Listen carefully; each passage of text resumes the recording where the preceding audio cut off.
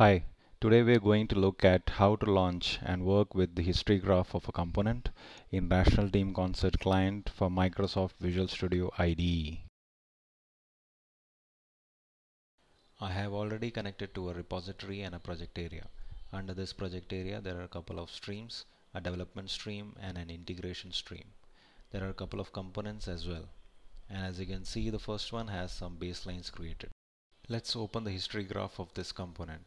The history graph shows the baseline history of a component in context of a stream or a repository workspace in a graphical view. The baselines are shown in a timeline. The details of these individual baselines can be seen as well. Let's add the integration stream to see its interaction based on the baseline flow operations with the development stream. As you can see, the component baseline flowed into the integration stream from the development stream couple of times.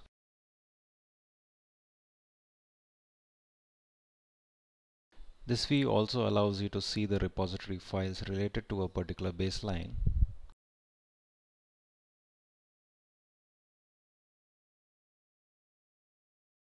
and also to compare two baselines to see the differences between the two.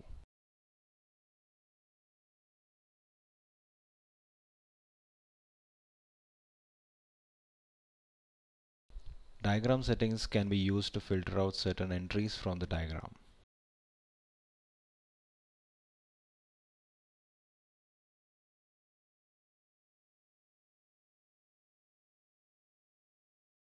That's it for this video. Thanks for watching.